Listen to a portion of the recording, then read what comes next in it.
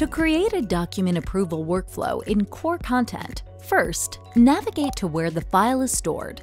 Choose the file and select Send for approval. In this case, we are sending the Global Trade MNDA purchasing contract. Click Next to add details.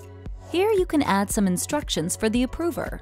You can also define the sequence by setting up either a parallel or sequential workflow. Here you can add approvers, either individual users or groups.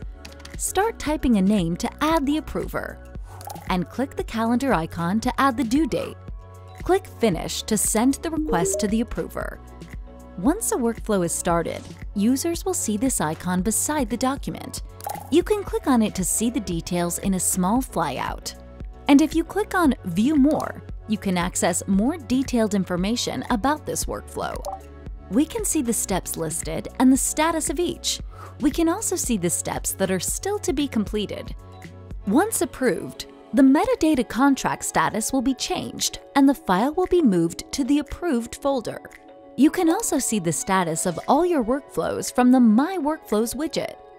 Here you can see that out of 4 workflows, 3 are in progress and 1 is suspended or paused. If you open the widget and click on each item, you can see the details.